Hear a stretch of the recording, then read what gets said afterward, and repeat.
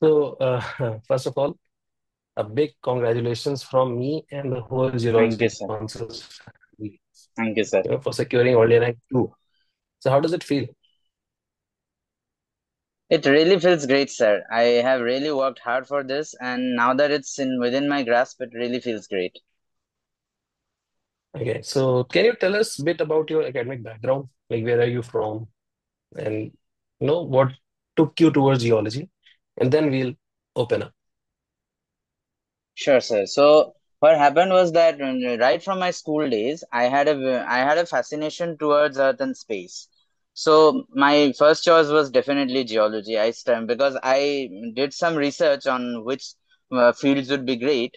I was a little weak in mathematics, so I wasn't really sure what I should do. But then geology came in. I'm not saying geology doesn't involve mathematics, it does, but I found that geology doesn't only deal with that, but it's also dealing with Earth and space at the same time. We are dealing with meteorites and all. So I decided let's do geology. It was my bachelor's time.